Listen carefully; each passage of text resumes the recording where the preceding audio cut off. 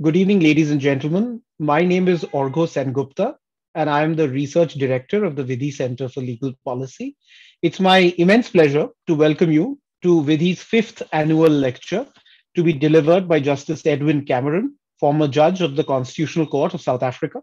Before I introduce Justice Cameron and the annual lecture itself, we have a very special presentation. At Vidhi, we believe that the Constitution of India is only a living document if it is taken to the people. And it can be taken to the people in diverse ways. With this goal in mind, this year we organized a student podcast competition on making the Constitution more accessible to the people. And in the process, make young law students think about their role in spreading the message of the Constitution, not just through doctrine or dogma, but through chats and conversations, because there are a number of ways in which the Constitution's message can be spread far and wide. We had a difficult time in selecting three winners, but we managed to narrow it down to three, whom we would like to commend today for their tremendous efforts. They have not only made themselves, but the framers of the Constitution of India very proud on this India's Republic Day, the 72nd year of India's Republic. So, Maitreyi, can I just ask you to play some snippets of what our winners came up with? So first we have Sanjana and Sparsh. Maitreyi. Understanding the values that the Constitution has is much more empowering when it comes to exercising your rights and knowing the Constitution as opposed to knowing the provisions themselves. Yeah. For example, even France. France is a very mature republic, but even they have changed their constitution 4 times in the 20th century itself. And yet, the French leaders often talk about the values of the republic and all those things. So clearly, it's about conveying the ideas and epistemology of the constitution as opposed to constitution itself. So, you can almost rephrase the topic and say that it is about taking constitutionalism as opposed to constitution to the people. So next up, we have Ranu Tiwari. School curriculum has a major role to play, I believe. Although there are textbooks that inform students about the Constitution and how it was created, they are largely limited to class 11th and 12th humanities students. And finally, we have Kabir and Aditi. Because the Constitution and the public sphere are so interlinked, it inevitably implies that they're like learning a lot about the Constitution through the internet. And this in fact was exemplified especially because if you look at channels or like Instagram accounts such as Brute India or even news channels such as The Wire, they do give a lot of insight into the constitutional matters, and it, in fact, as a student also, I can attest to that. And social media platforms has helped me a lot to learn about the Constitution and has added to my knowledge of the already constitutional knowledge that we get from law school. So there you have a brief snippet of what our students in the first and second year of law school came up with in their podcasts that take the Constitution to the people. So congratulations to all those who participated in this. We'll be working with these three fine young minds, actually 5 fine young minds, in refining their podcast further and spreading the message far and wide, and some gift vouchers coming your way as well. So congratulations to all. We hope that you'll keep the flag of the Constitution flying high. On to the Vidhi annual lecture. Set up in 2013, it is our belief at Vidhi that governance in India can only improve structurally when we have better laws and systems to implement those laws. To this end, we do original research on new laws, amendments to old laws, work with civil society organizations to advocate for these laws, and finally work with governments to actually draft them. Real systemic change requires cooperation amongst various stakeholders and diverse viewpoints, where we must constantly work with each other, sometimes oppose each other respectfully, but always learn from each other. The annual lecture provides us a moment to step back and reflect. In the past, we have had Justice Ruma Pal, one of the most widely respected judges of the Supreme Court of India, Justice Chalameshwar, now popularly called the chief dissenter of the Indian Supreme Court in recent times, Justice Gautam Patel, who I see has joined us today, and Justice Dama Seshadri Naidu, who were judges of the Bombay High Court, who have set high standards of propriety and erudition. This year, we are thrilled to have Justice Edwin Cameron to continue this fledgling and promising tradition.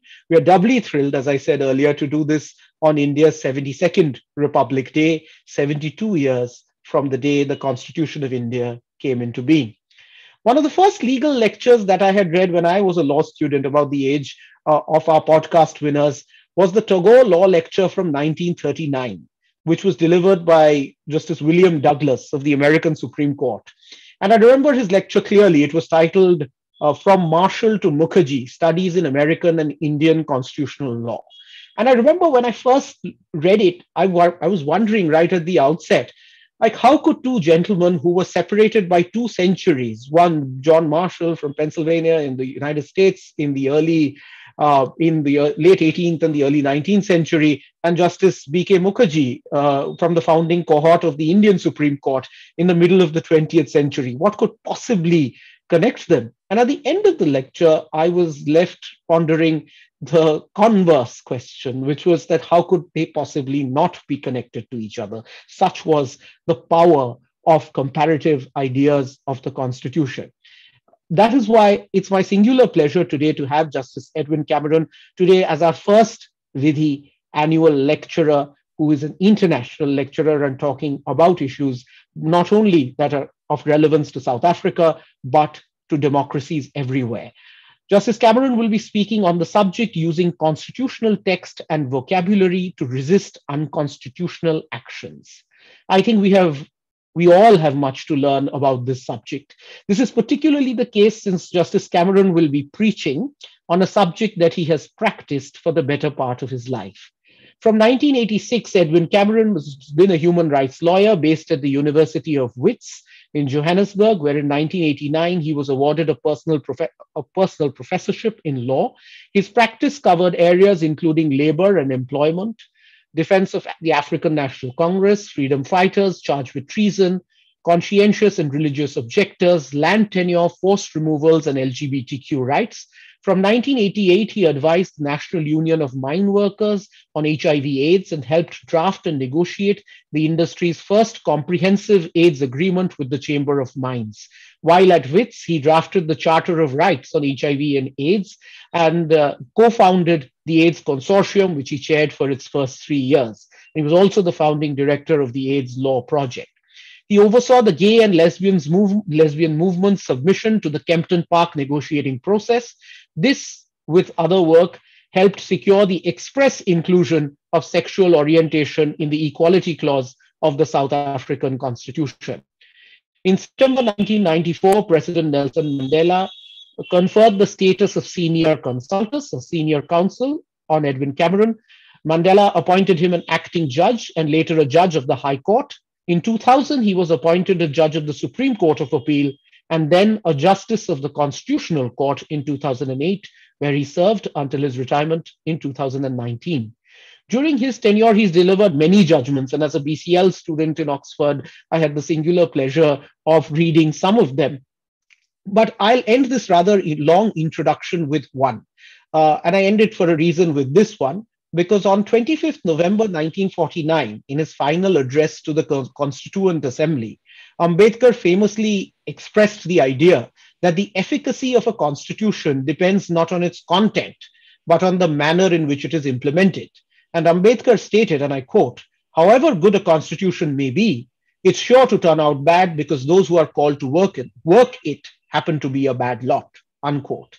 7 decades later, on the 20th of August 2019, in his last day as a judge of the Constitutional Court of South Africa, Justice Cameron echoed this same sentiment while delivering what was to be his final judgment in Bhekintela Mewolase and others versus the Director General of the Department of Rural Development.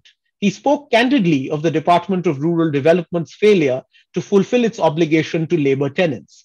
As a result of the department's unwillingness to process applications filed for restitution of land, labor tenants were left with no redress. In an order that I found particularly spectacular in terms of how he negotiated the institutional role of the court and its limitations as a judicial organ. He restored the decision of the Land Claims Court, appointing a special master for labor tenants to assist the department in its implementation of the LTA.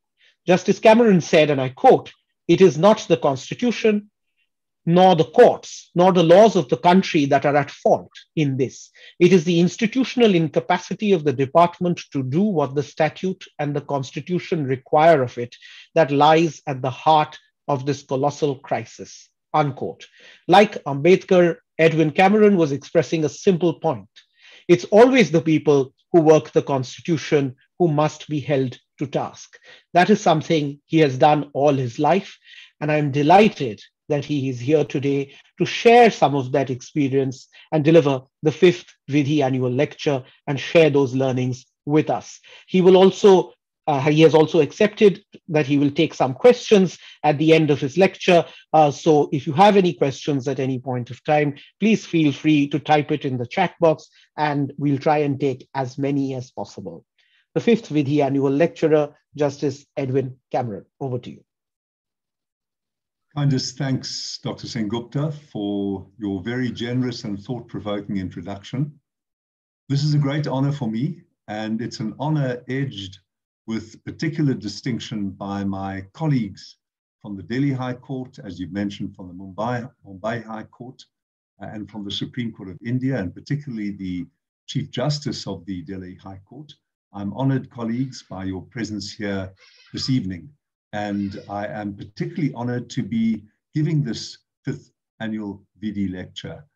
I'm delighted that I was given the honor of the invitation and also through the Oxford connection with Dr. Sengupta and Mr. Rahul Bajaj also. So this is a great pleasure, and I want to commend the Institute, the Center for Legal Policy, the Vidhi Center, for all it does. You've explained in very brief terms what it does. There's an enormous range of important interventions that you and your staff make. And it is a great pleasure for me to seek in a small way through these remarks to contribute to the work that you are doing. And I start off on a somber note. It's a tough time. It's a very tough time on the northern border of India, where China has threatened the world's largest functioning democracy, which is India. It's a tough time in Eastern Europe, where another autocratic state threatens the democracies of Western Europe. And it's a tough time in my own country, where after nearly 28 years of democracy, following 350 years of apartheid racist oppression, our capabilities as a functioning democratic state are under severe attack. And of course, you quote Justice Douglas, Dr. Sengupta, in the United States itself. Democracy is under attack, not just from the rabid gangs that attacked the Capitol a year ago, a few weeks ago, on the 6th of January last year, but also, I fear, by judges themselves, who have come onto the bench with a rigid, hard right, far right-wing ideological agenda. That is not the subject of my talk tonight, but I think it is important to emphasize that what I'm going to be speaking about is the role of judges. And if judges, I will come back in my conclusion to what I believe judges should do.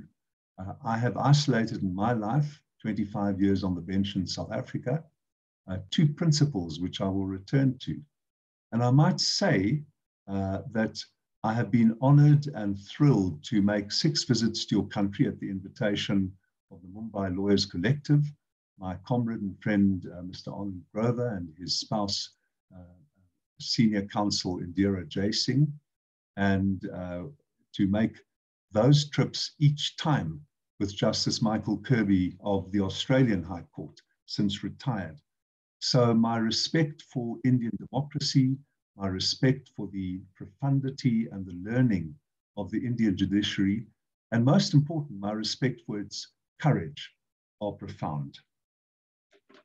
Going back to my somber opening, the COVID epidemic of the last 22 months seems to have triggered a global decline in freedom.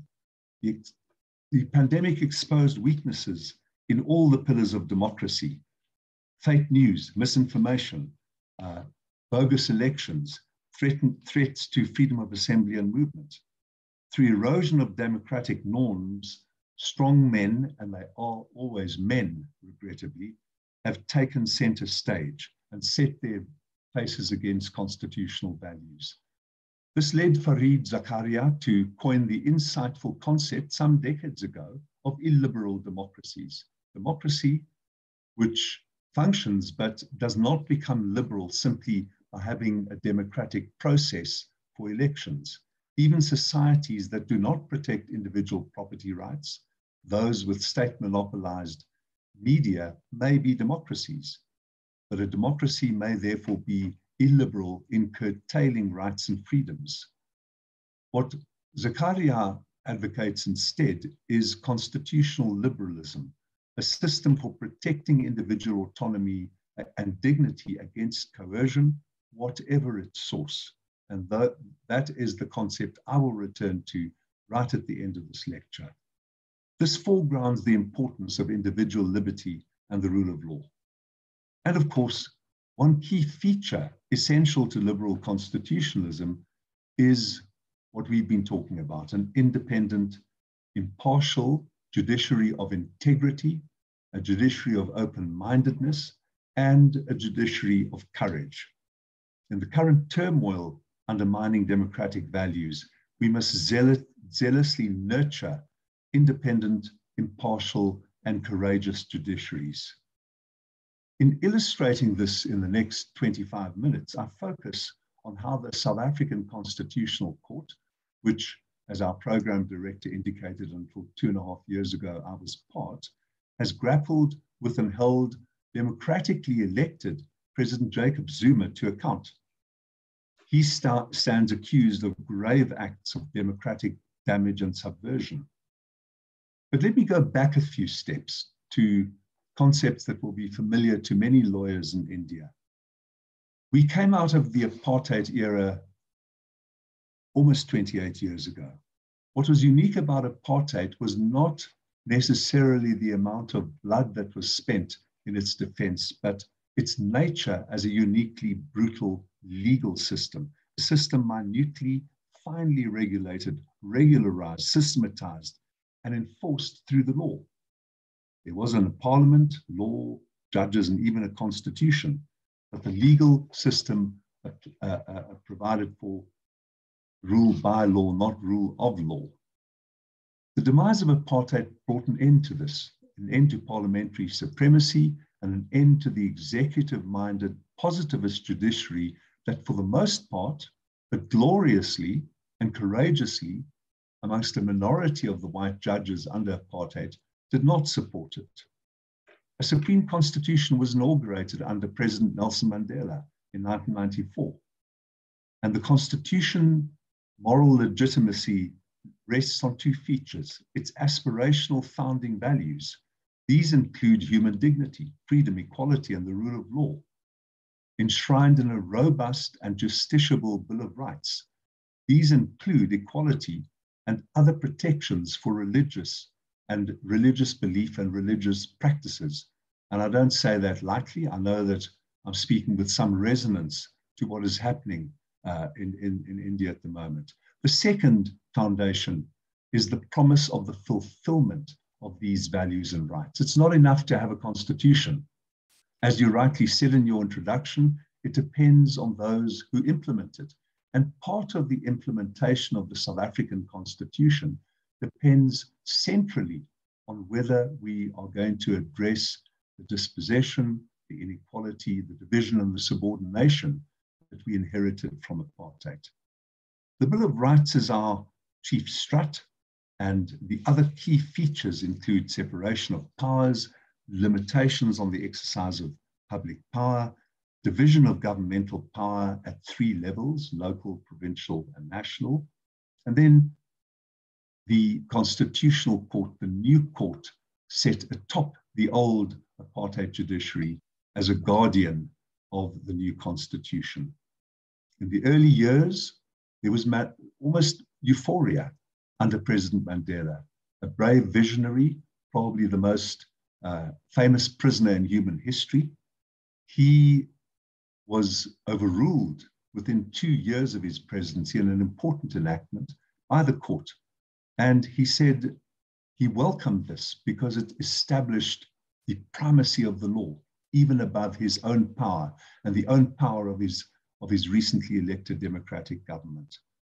He revealed his deep commitment to the Constitution. And of course, when our new democracy was threatened by disease that initially brought me to India, when we feared that there would be a mass AIDS epidemic in the subcontinent of India, which never eventuated, thank heavens. When we were beset, and still are, we have 7 million people living with AIDS and HIV in South Africa, some 13% of our population. President Mbeki plunged us into a nightmare of AIDS denialism, and the courts again took charge. They challenged the treatment activists and the Treatment Action Campaign, challenged President Mbeki's healthcare policies, and courageously and in fidelity to the Constitution, the Constitutional Court gave an unanimous ruling requiring President Mbeki to start making antiretroviral treatment available. And today, I'm proud to say that because of brave activists, because of the rule of law, the Bill of Rights, and the Constitution, and because of brave, principled judges, we now have in South Africa the world's largest publicly provided antiretroviral treatment program. I'm one of some 6 million people whose life depends on my taking, as I do every morning, my antiretroviral treatments to suppress the AIDS virus. So this was a judicial victory, but it was also an important victory for civic activism. And that is one thing that we in South Africa have in common. The civic activism that saw Indian democracy eventuate in the late 1940s has been sustained under Indian democracy. And the same is true in South Africa. There was widespread civil disobedience, widespread independent community organization, non-governmental organizational resistance to apartheid, and that has persisted. The court has ruled against the president and executive power in many deeply contested, politically charged cases. We set aside, in a case in which I participated, President Zuma's very first appointment, head of the National Prosecuting Authority, because he had ignored findings that his nominee or his appointee had lied in public. It invalidated legislation in a judgment that I jointly authored with Deputy Chief Justice Dikgang Moseneke, invalidated the legislation that scrapped the independent corruption busting entity, thereby bringing into domestic law the international undertakings that the South African government had pledged to uphold, namely anti-corruption measures with sufficient independence. We said those weren't just out there in the international sphere, they also applied internally, locally, municipally. The court has proved to be a robust, independent, and impartial institution vindicating the Constitution. But we have a problem, as I said. In the United States, they have a problematic former president. We also have a problematic former president. President Zuma, succeeded 4 years ago by President Ramaphosa. He seems determined, Zuma, to subvert the court's legitimacy and its authority, and in his own selfish interests, to erode public trust and confidence in the judiciary as a whole. His lawyers cynically employ what we call Stalingrad tactics, where you use every unscrupulous ploy in the law to avoid determination of facts and issues that you wish to evade. In a trilogy of cases that have sought to hold former President Zuma to account for his alleged criminal defaultations, he has tested the bounds of what a committed court should do in the face of malfeasance by a leader who wields enormous public power. During the Zuma years, fraud, corruption, and capture of state enterprises.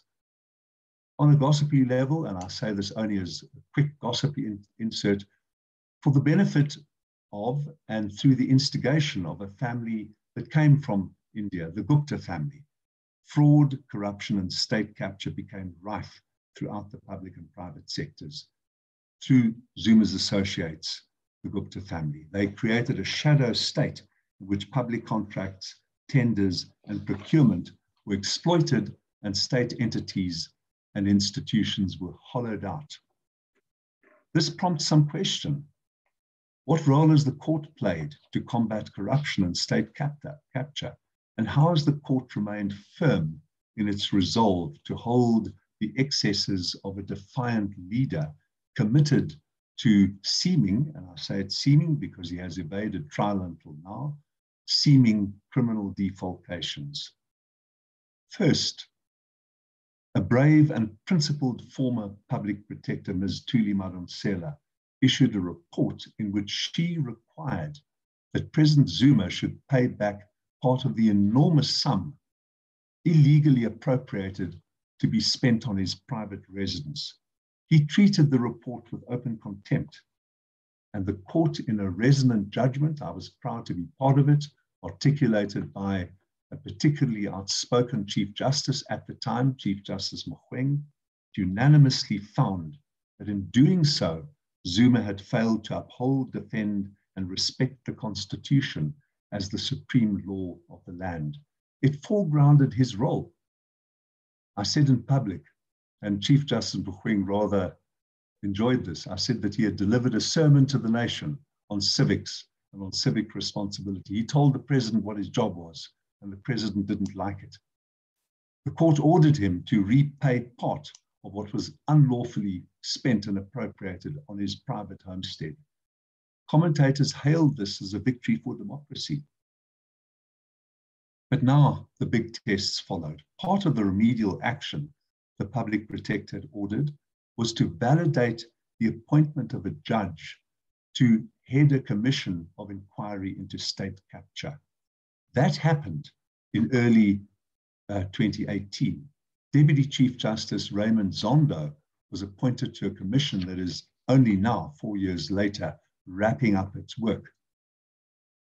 Through all the arduous work of the commission, which was obviously directed centrally at his conduct as principal executive officer of the constitutional state of South Africa, President Zuma adamantly evaded cooperating with or participating in its truth-seeking mission. Neither the commission nor Zuma backed down. The impasse inevitably landed before the Constitutional Court. I had left, so I was not a participant in any of the dramatic decisions that followed. The first question was, should he be compelled to appear and testify before the commission and obliged to answer its questions? In the first case, Zuma won, the court unanimously said yes. This hinged on the proper interpretation of an apartheid-era statute that empowers commissions to subpoena witnesses and to require them to answer questions subject only, question by question, to the privilege against self-incrimination, which applies in India as much as it does in other developed rule of law states and democracies. Zuma was not entitled to take a blanket exemption from appearing before the commission at all. He was ordered to obey the summonses and the directives of the commission, but he didn't. That gave rise to a grave crisis. The commission approached the court in Zuma 2, and the court found in favor of the commission. The court was in a precarious position, it said. Former President Zuma had undertaken calculated and insidious efforts to corrode the court's legitimacy and authority by refusing to participate and to obey its order. Never before, said my colleague, my brave, outspoken and courageous colleague, Justice Sisi Kampepe. She said, never before has the legitimacy of this court, nor the authority vested in the rule of law, be subjected to the kind of sacrilegious attacks that Mr. Zuma, a former president of the Republic, has elected to launch. Never before has the judicial process, Justice Kampepe said, nor the administration of justice been so threatened. The language the court employed evidences its alarm. Zuma was peddling his disdain for the court. The court speaks of a real and imminent risk of its being made a mockery. His recalcitrance poses a threat to the rule of law. His orders cannot simply be disobeyed. The court describes his conduct as, quote, an insult to the constitutional dispensation for which so many men and women fought and lost their lives. It concluded that his contempt of court, his blatant contempt of court, required an appropriate response. The judiciary, it pointed out, has no constituency, no person, no sword. It is nevertheless obliged to rely on its moral authority. And that lies at the heart of my lecture this evening, Mr. Program Director. The only mechanism by which a person defying the court can be held to account is through the contempt process. Because of his stature, an exemplary sanction was required.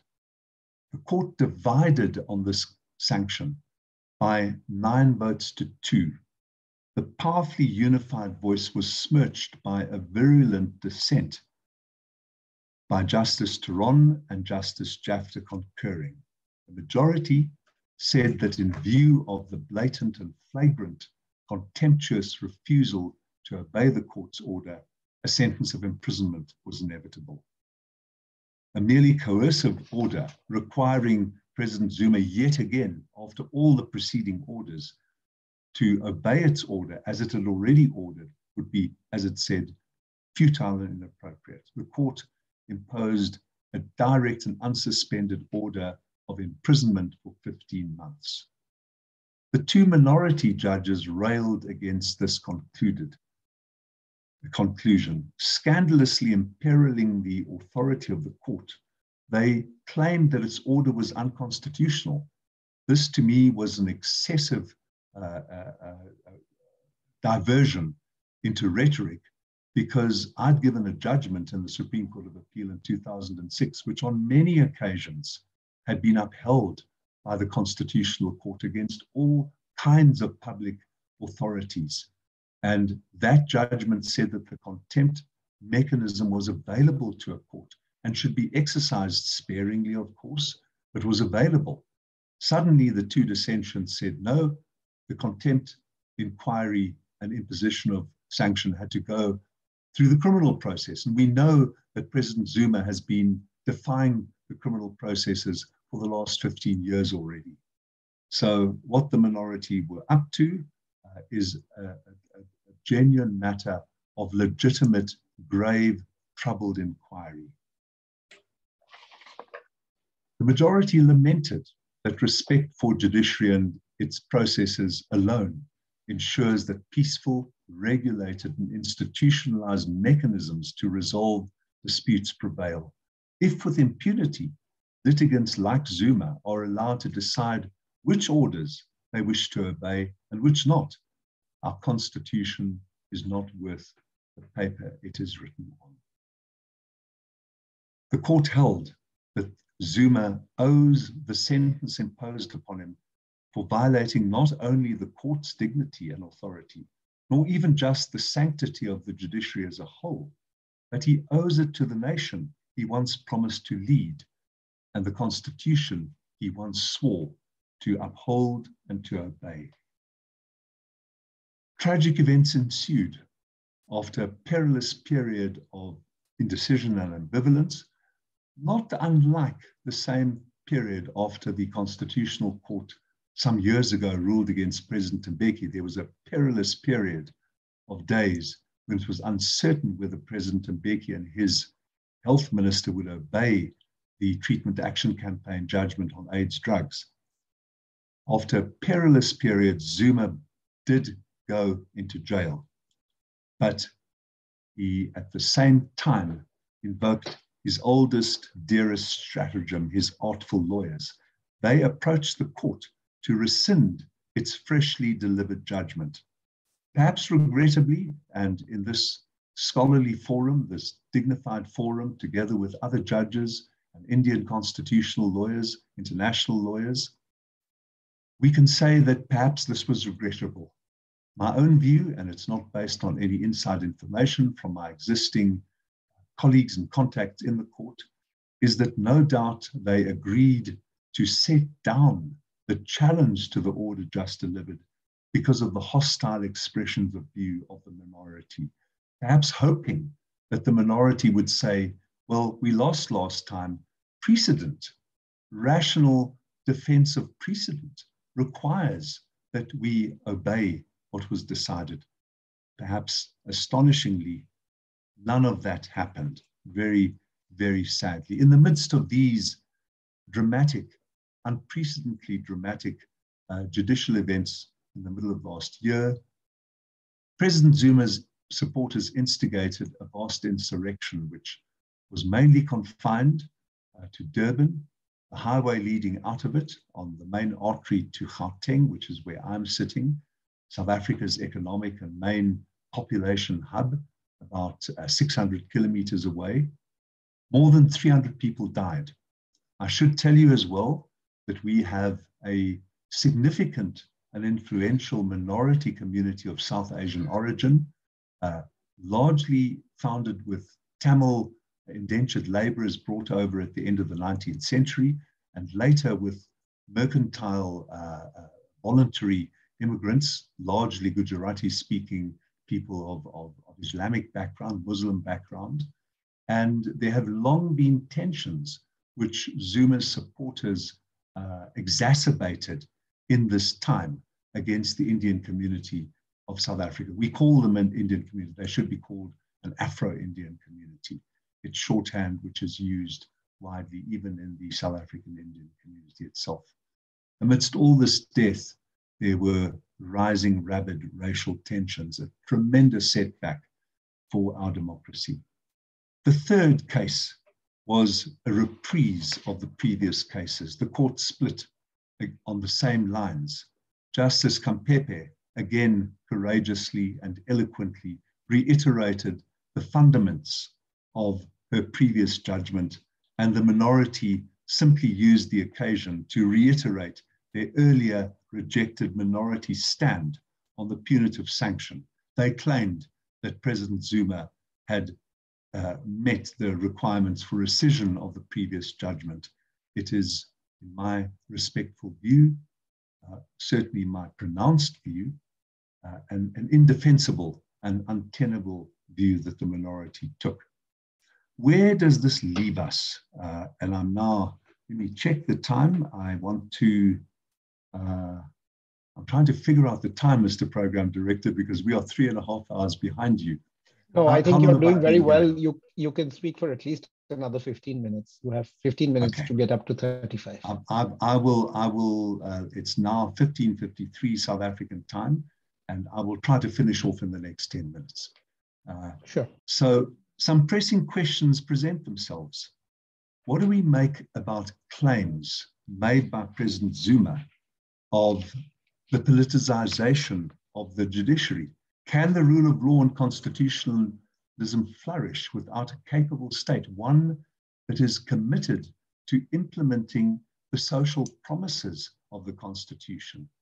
And what lessons are there for judiciaries who may contend with defiant leaders like former President Zuma?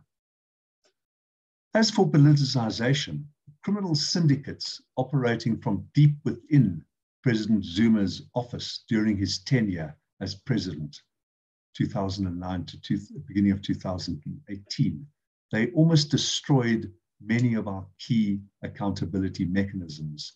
These included the National Prosecuting Authority, the State Security Agency, and the Public Protector, which has placed immense pressure on the judiciary. The seeming counter-majoritarian dilemma, I believe, is often overstated. Both the text and the structure of the Constitution unavoidably demand of the judiciary, as the Indian Supreme Court, the Supreme Court of India itself has repeatedly pointed out, that it resolve disputes that its detractors will seek to claim politicize it. In every obvious sense, the judiciary is not inherently political. Judges cannot and should not take over the governance of a country. There are rational and prudential limits on what judges can and should do: deference, capacity, knowledge, and expertise. While judges have no direct accountability to the electorate, they do have considerable power. And how do we reconcile that? The fact is that in any complex democracy, the majority exerts power through a complex web of mechanisms. The simplistic model of citizens congregating in the Agora in Athens, and the next day the democratic majority decision is implemented, doesn't exist in any cognizable form in any sophisticated democracy. And part of the democracy in any sophisticated democracy is necessarily the need for an impartial institution of integrity to determine the rights of the citizens, the limits of public power, and who is right and wrong in any dispute, whether private or private and public. These must enable governance, but they must also enable oversight, scrutiny, and limits upon exercises of power. In addition, the program director mentioned the inclusion of sexual orientation in South Africa's constitution. I, as a proudly gay man, have a part in that, and I'm part of a minority. To its enormous and undying credit, the Supreme Court of India, in a resonant judgment, a judgment that resonated across the entire globe, recognized the rights and the protective needs and vulnerabilities of India's LGBTIQ community. And I'm very proud as a lawyer and as a fellow judge to note how important that judgment was. Where do minorities stand subject to the power of the majority? Intrinsic to the nature of democracy is protection of minorities. Delineation of power thresholds and scrutiny of the exercise of legislative and executive power demands that there be an arbiter. What about judicial overreach, or conversely abdication? 4 crucial decisions determined the boundaries of Zuma's exercise of presidential power before, while he was in power. One upheld the ruling, I've already mentioned it, that required him to pay back the money. The second ruled that Parliament had the power to vote in secret when a motion of no confidence was brought against him. The third ordered Parliament to initiate measures and rules to enable the impeachment of the president, Section 89. The court here again divided sharply. Then Chief Justice Mogoeng, in the opening sentence of his dissent, disparaged the majority judgment as a textbook case of judicial overreach, a constitutionally impermissible intrusion by the judiciary into the exclusive domain of Parliament. I was part of the majority of that judgment in December 2017. The majority hit back trenchantly. It pointed out that its ruling does no more than interpret the impeachment provision in the Constitution itself. Can Parliament, which is required by that provision to set up rules and processes, if necessary, to determine whether a president warrants impeachment, can Parliament ignore that requirement? The majority said no. It pointed out that to attach a disparaging label to an opposing view does nothing to further the debate. While judges should exercise restraint, and more particularly, Mr. Program Director, judges have to act with pervasive and inner humility. Performing the job of judging cannot amount to overreach, whether one agrees or disagrees with a judgment. The bogeyman of separation of powers should not cause courts to shirk from their constitutional responsibility. Judges know that they have to act with restraint, but when the Constitution obliges them to act, they cannot remain silent. The division of the Zuma judgments revealed the court at a time when it was under attack and rendered it vulnerable. Dissenting judgments, as the Supreme Court of India and the high courts in India itself know all too well, can strengthen a court's legitimacy, buttress independence and transparency, may strengthen the majority judgment, respond to anticipatory critiques of the outcome, encourage deliberation, but a dissent shouldn't really simply ridicule the majority judgment or undermine its legitimacy. In the Zuma trilogy, which I discussed, the dissents, particularly the unsubstantiated calumny that the majority judgment sending President Zuma to jail was unconstitutional, seized upon by his anti-constitution supporters. Those calumnies were employed by Zuma to undermine the court's authority and finality. The insidious attacks have been continued, requiring acting Chief Justice Zondo, himself now a candidate for permanent appointment to the Chief Justiceship, together with Judge President Lambo, President of the Supreme Court of Appeal, Mandisa Maya, and Justice Mbuiseli Mdlanga of the Constitutional Court. Justice Zondo noted that more attacks would be on their way. One of the central things, Mr. Program Director, and I'm now drawing to a close in the next 4 or 5 minutes, is the question of a capable state. What are the requirements for the rule of law? The one is obviously an elite, a political elite that is willing to accept the authority of the courts. That President Mbeki manifested when he accepted the outcome deeply repugnant to him of the judgment requiring him to start making antiretroviral treatments available. So you need elite and power buy-in and submission by the political and corporate and populist elite. You also need popular legitimacy. But thirdly, you do need a constitution, and this goes back to your thoughtful introduction, Mr. Program Director. You need a constitution that actually works for the people, a constitution that demonstrably inhibits abuses of power, a constitution that in our case, with social and economic rights, as in the case of the right to healthcare, a constitution that demonstrably delivers rights to those who have been deprived of them for too long. And for this, one needs a capable state. That, in many ways, is our major crisis in South Africa.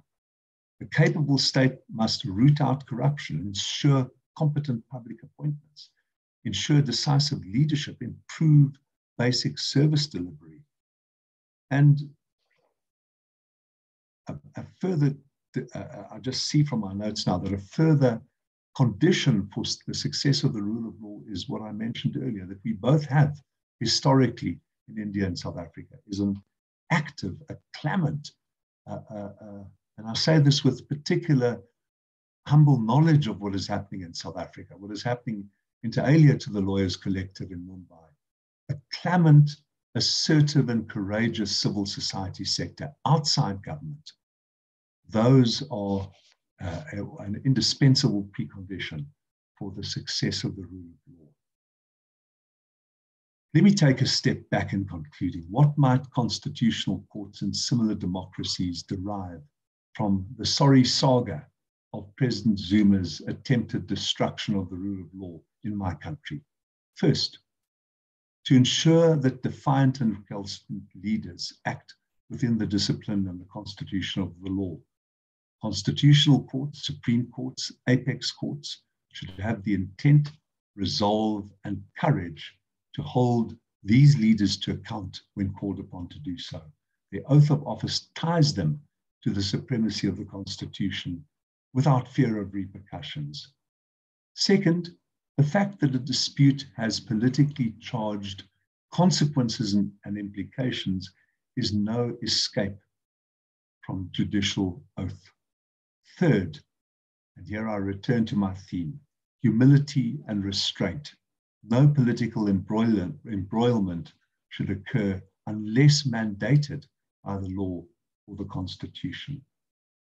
Let me conclude, Mr. Program Director. What a fine phrase, guardians of the Constitution. That's us, put up our hands. We are the judges. What does it mean? I promised you at the outset that for me, it means two things. In my judicial career, I thought that judges should do two things. The first is to be suspicious.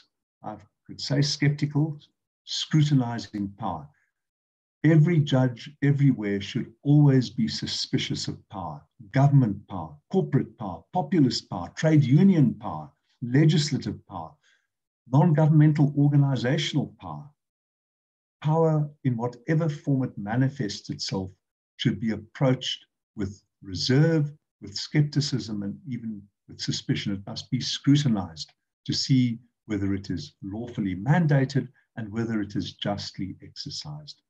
Secondly, and this returns to my theme, the second principal pillar of my judicial philosophy, to use a grandiose word, and I apologize for doing that, protecting the weak and the marginalized. This includes the unhoused, the incarcerated, the dispossessed. But it also includes minorities, religious minorities. It seems strange to speak about the Muslim minority in India when it exceeds in number any other numerate accumulation of Muslim observant people anywhere in the world. Linguistic and cultural minorities, gender and sexual orientational minorities. A famous defense of the rule of law, one very well known, might be worth quoting in conclusion. It's from the enthralling play by Robert Bolt, A Man for All Seasons. Sir Thomas More chides William Roper, who suggests that he would be able to bend all laws in order to fight evil. Sir Thomas says to him, "What would you do?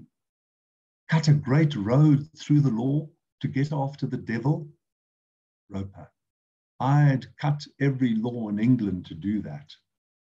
Sir Thomas More, "And when the last law was down and the devil turned on you, where would you hide, Roper? The laws all being flat." Thank you very much. Thank you very much, Justice Cameron, as in for a truly inspiring speech. As I think there is a lot that we have to reflect on, and particularly your example of what happened in the Zuma case is extremely instructive on how the Constitution can both be a tool to speak truth to power, but also be sometimes a bit blunt and perhaps not sharp enough if it's not worked in the way it should. And I think there's lessons for all of us. And I can already see that there are many questions starting. So if our attendees would like to ask questions, please feel free to put them in the chat box. I certainly have a lot of thoughts in my head. So I will use my position as moderator to perhaps start off with one. And perhaps this is a slightly theoretical question, but you use the phrase, and I quote, "the bogeyman of separation of powers." And the reason I say this is because in India, this question comes up quite often in terms of what is the rightful role of a judiciary. And we all know Hamilton and the Federalist Papers saying that judges neither have the purse or sword, it's only judgment. So given the fact that the judiciary, obviously by virtue of the fact that it's an unelected body, has certain limitations, in your experience, where do you see the judicial role ending, particularly in cases where the executive is recalcitrant and doesn't want to abide by those orders? Because this has always been a debate in India as to how far can the judiciary legitimately go. So I just thought maybe you could reflect a little bit on that while the questions keep coming, and then I'm going to take a few. Thank you. Yeah. Okay. So I'm going to take a few questions, and maybe we'll take a couple together, and then you can take them. So Professor Subir Bhatnagar, who's one of our very respected vice chancellors of a national law university, asks that in view of the fact that the Zondo Commission has found that the government could not be trusted to curb corruption, what should be done to avert the possibility of this happening in the future by any other president, given the way the entire Zuma proceedings transpired? Perhaps is it a constitutional amendment or is it another judgment? So perhaps you'd like to take that and then we can go on to the others. Yeah. Mr. Program Director, I'm very grateful for that question. I think it chimes exactly with what you've raised. How far can judges go? And my view is that judges can't go all the way. You have to rely on political processes. You have to rely on people's shame, something that we are lacking in South Africa to a great extent at the moment, the shame of public office bearers. And you have to rely on checks and balances within the political process itself. Judges cannot rush into parliament. So there are palpable limits. And that's why I react well, strongly to the suggestion that separation of powers should disable the judiciary, because we have been restrained in South Africa. We have relied on the political process, except when it is fully broken down. So to answer our interlocutor's question, I don't think a constitutional amendment is going to help. We've got a wonderful constitution. We've got wonderful legislation in South Africa. We need them implemented. And judges can't see to the implementation of legislation. They have to rely on other agencies of goodwill, of commitment and competence to do that. And we have to admit that that is lacking in South Africa at the moment. Yep, and I think it's being shown up in democracies across the world, as you mentioned in your speech. I think we have another question where an anonymous attendee asks, and this is a question around appointments. What would you say about the role of a member of an independent inquiry commission and the constitutional safeguards that are necessary relating to their appointment, composition, and powers? And I'd like to expand on that a little bit as well, and to expand it to appointment of judges of the Constitutional Court, as South Africa, as our audience would know, has the process of the JAC, the Judicial Appointments Commission, a very robust, live, transparent, but political process of appointment. So how do you see the role of government in appointment of judges, as well as appointment of independent inquiry commissions that are going to look into actions of government?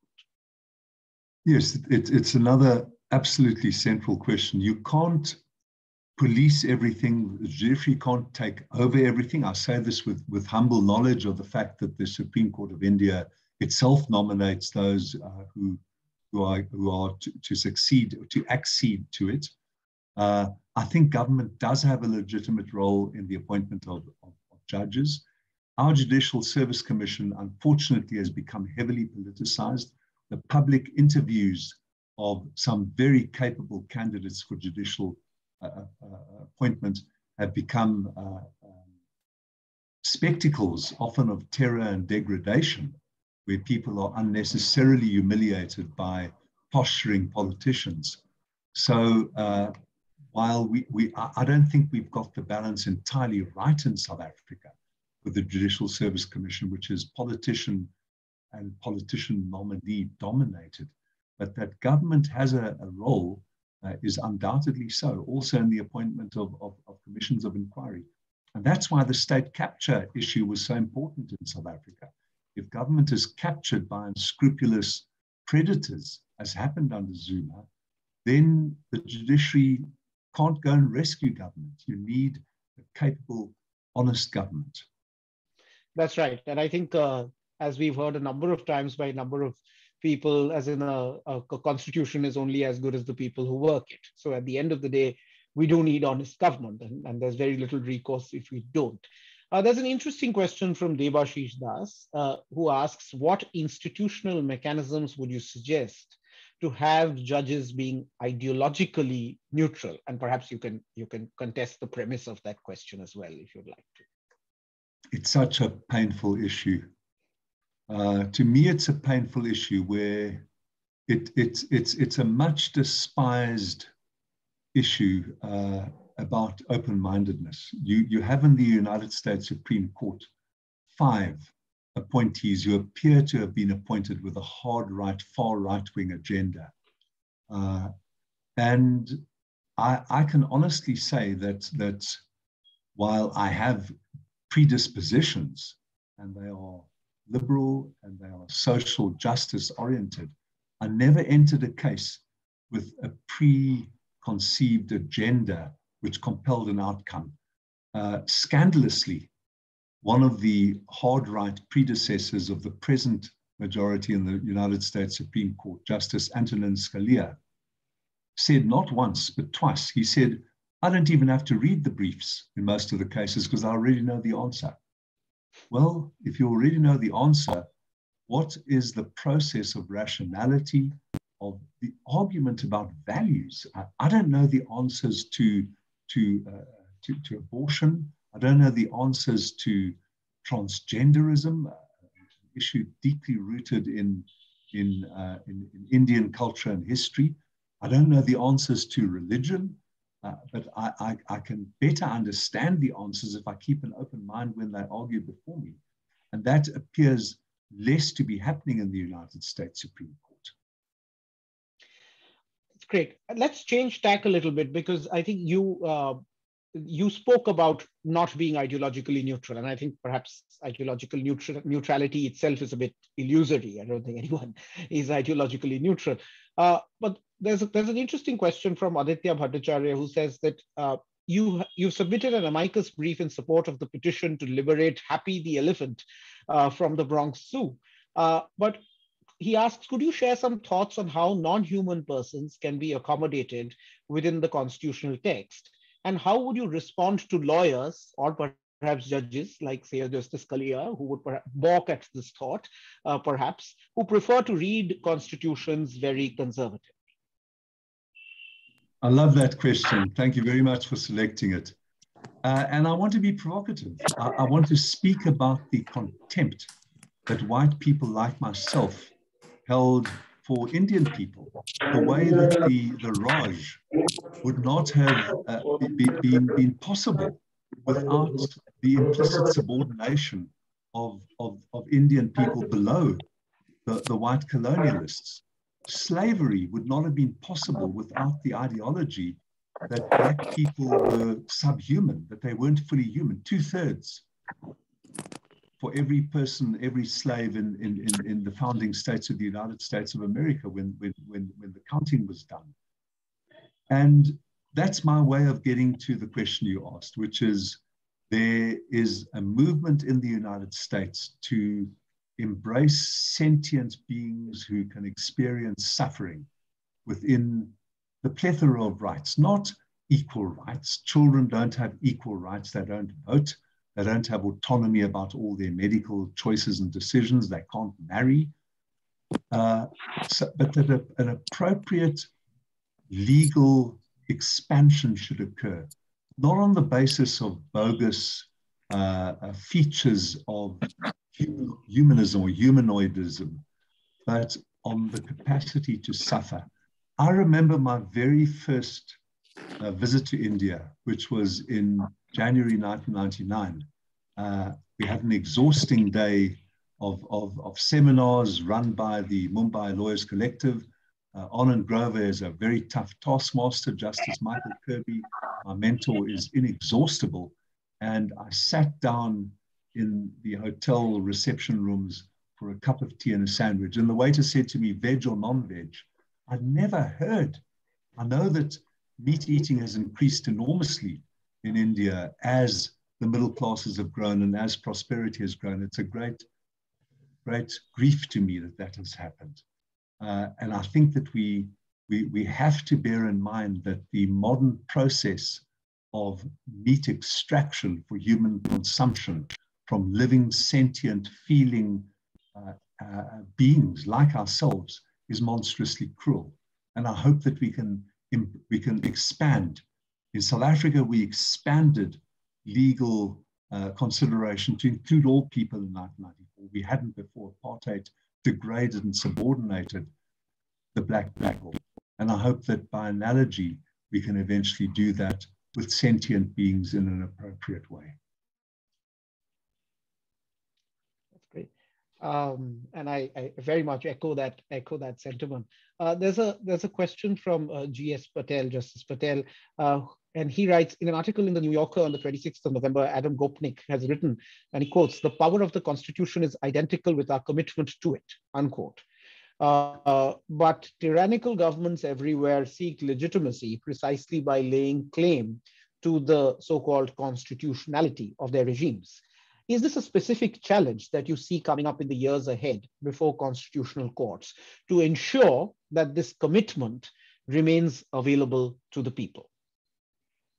I think it does. And I also think while you were asking that question, Mr. Program Director, I was thinking of text.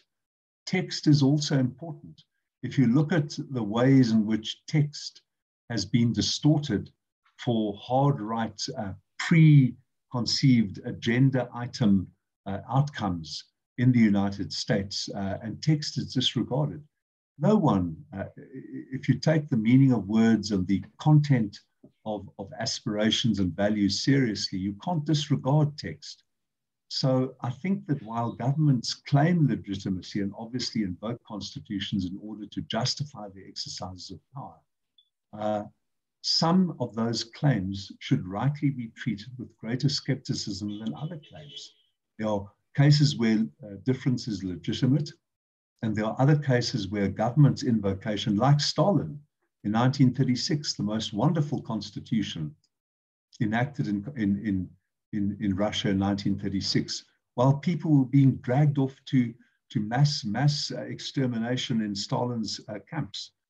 So I think that one has to, again, we go back to how you implement it. It's not only words. Words are important. It's not only constitutional text. It's also commitment and seriousness of purpose and honesty and integrity and humility. That's right. And I think I'm just going to bunch a couple of questions together so that we can get through as many as possible. There's a set of questions around the role of doctrine in constitutional interpretation. And I think if I can paraphrase a couple, Gaurav Kumar says that unwritten principles or like democracy and federalism have been used as doctrines. I think they've been used in India as part of the basic structure doctrine of the Indian Constitution to invalidate constitutional amendment. And he makes reference to the Canadian Supreme Court also saying that these are parts of the Constitution, but cannot be used to invalidate statutory legislation. And there is another principle here in terms of public morality. Now, public morality is or morality rather, is an exception to the right to free speech under the Indian Constitution, that the state can make law in pursuance of morality. First, the High Court of Delhi and then the Supreme Court has said that we need to understand morality as the doctrine of constitutional morality. So there is this question which keeps coming up, that there are doctrines which are espoused by judges in order to interpret text. And sometimes those doctrines are used to invalidate legislation. In India's case, sometimes they're used to invalidate constitutional amendments. Given the fact that doctrines can be somewhat vague when they begin their journey as a doctrine, in your view, as a long-serving judge, how do you see the role of doctrine in constitutional interpretation, particularly as a device to invalidate legislation? I want to duck that question because I don't know enough about it. But let me say this. The South African Constitution nowhere actually mentions the separation of powers. It's an implicit doctrine. It's a good example because if you look at the whole structure, you cannot but conclude that there is a separation between legislature, executive, and judiciary, that the judiciary, in its oversight role, has to check the other two branches and exhort them to fulfill their role. So I think it depends on the doctrine. I don't want to give an abstract answer, but I know it's a vibrant debate in India, and I can't really say much more than I've said. Whether it can be used to strike down, I can't see why an implicit doctrine which flows from the structure and text and meaning of the Constitution. We deal almost all the time with inexplicit meanings. Contested cases that come before all courts deal with inexplicit meanings. We're having a little bit of trouble hearing you, Justice Cameron. I think. I'm sorry, is it, am I breaking up? Let me just see if it's my Wi-Fi. No, my Wi-Fi is on. Can you hear me now? We may have frozen. No, sir, we can hear you. There is a network problem from other side. Oh, excellent. Now, I was just saying that two things, which is that inexplicit doctrines can be as powerful as explicit doctrines, and I derive that proposition from the fact that most contested issues about language concern their inexplicit meaning.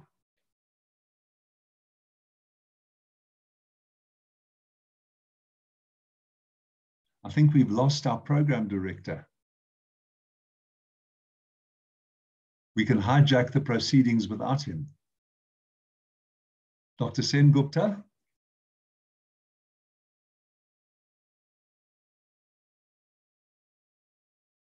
Is there someone else from Vidhi who can take over proceedings? I can try to look at the questions in the chat box.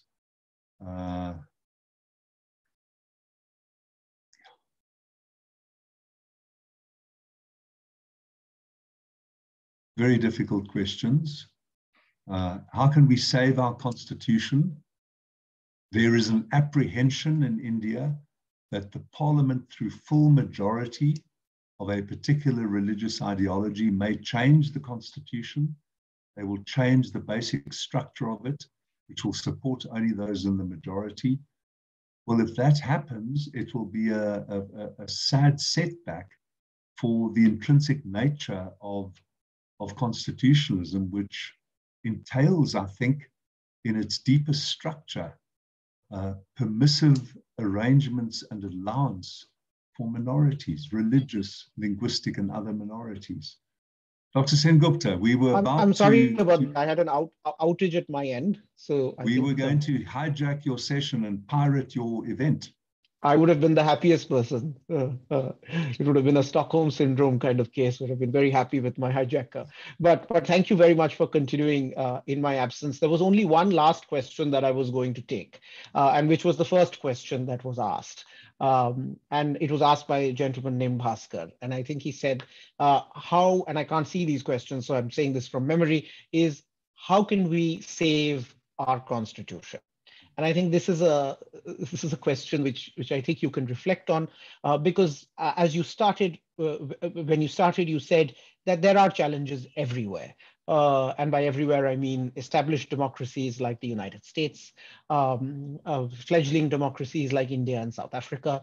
There was a question which I couldn't take from Maitreyi, my colleague, was talking about LGBT rights and the problem that homosexual persons face in other parts of Africa, apart from South Africa, where the situation is much more dire. So there are challenges that people face everywhere, despite constitutional texts promising them a better life, a better future. So how do we, as citizens of countries, not as judges, as citizens of a country, do our bit to save the constitution? I think the first premise is one's own capacity and one's own agency. There's nothing that cannot be done with sufficient commitment and sufficient determination. I did start answering that question when we pirated and overtook your event. I started answering it by saying that if there were no longer respect, I think pivotal to the rule of law, to constitutionalism, to reasoned government, to civilized government, is the notion of restraint, that I restrain myself in my excesses and my desires, that I restrain my wish to subordinate you and to suppress you and to enslave you. That notion of restraint also operates constitutionally, that you have to have restraint intrinsic to the idea of ordered government. And if the majority abandons that legislatively, as the questioner feared, because I read his question while you were away, if the majority abandons that restraint, it will be a very, very sad day for the world's most precious and largest functioning democracy. Well, I think that's an apt and somber note to end this. It is 8 o'clock. I know there were a few more questions. I'm afraid at this point of time we Dr. Sengupta, may I just steal another 30 seconds? Yes, please. Your democracy has been through profound crises, and it has rebounded. And I believe that both our democracies will, because we have the capacity, we have the non-governmental and civil society organizations, we have free media. So having ended on a somber note, I want to go forward on an affirming note for both India and South Africa. Thank you. And that's wonderful, because this is a note of optimism that makes it a much more fitting end, because I was going away rather cynically like an academic, thinking about what needs to be done. Now I go with hope of what we can do and what we can achieve. And I think that's been the spirit of your lecture, Justice Cameron, that there are dark times, but there is always a light at the end of the tunnel, and we must find it. And you have shown us a way, not only through your lecture today, but through your work, first as a lawyer, then as a judge, for many, many years, in terms of speaking truth to power, and with humility, which is a theme that you harped on through the course of your lecture, with humility and with restraint and respect, even for those whom we may oppose. So once again, on behalf of everybody at Vidhi and the audience, I'd like to thank you, Justice Cameron, for taking out your time and being with us today. I know that I really wish this could have been your 7th visit to the country, but unfortunately, where we are, this is going to be this was a virtual visit, but I'm still delighted that you could make it. Thank you very much once again for coming and for those really, really inspiring words. I'd like to thank my colleague Rahul Bajaj, who made this possible. Rahul is a wonderfully inspiring young legal academic and Rhodes Scholar. And thank you very much, Rahul, for all the effort in making this happen. To my team at Vidhi, who did all the technicalities, the logistics of putting this all together.